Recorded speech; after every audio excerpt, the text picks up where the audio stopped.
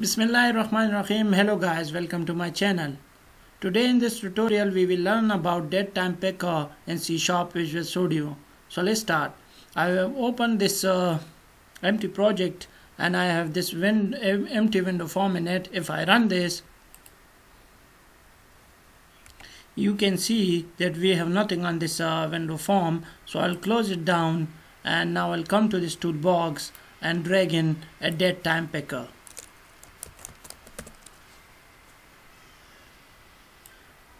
Now I have dragged it. Let me place it at the middle. Now I can customize this DateTimePicker. These are the properties. If I click on this window form, these are window form properties, and if I click on this DateTimePicker, then this panel is DateTimePicker properties.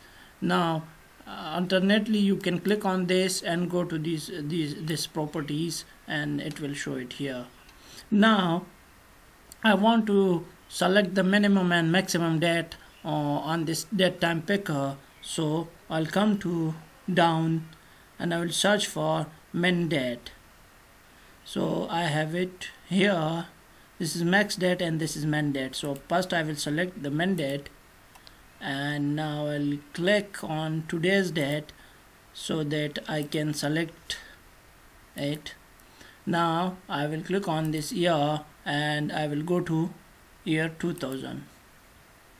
It is 2010 and now it is 2000. I will click this. I will click on January. So I want my min date to be 1/1/2000. So it is selected here 1/1/2000.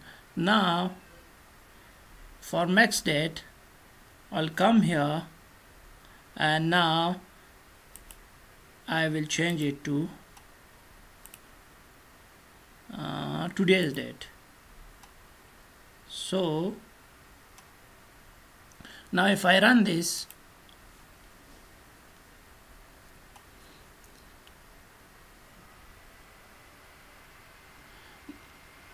now you can, if I click on this and if I go back, you will see I can't go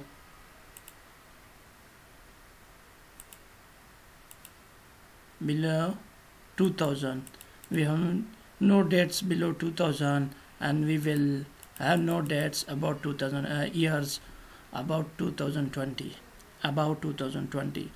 So I've customized the date. Now I want to customize it a bit more, so I'll come to properties and I can make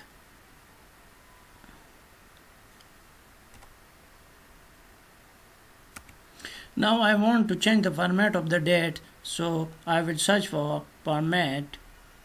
So here we have the format. It is long, so I'll make this short. Now if I run this, you will see that it will be showing only date. Time and day will not be present in this. Now I can also make it time, and now you can see that only time is present in this DateTimePicker. So I will close it down and now I will make a custom date. Now to create a custom date in this DateTimePicker, I have to check the property called custom format.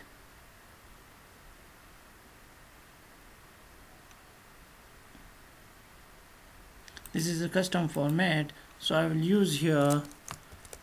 First I want to show month, then year, and then date, day. So now I have to also change the format here as well to custom. So I will change it to custom, and now if I run this,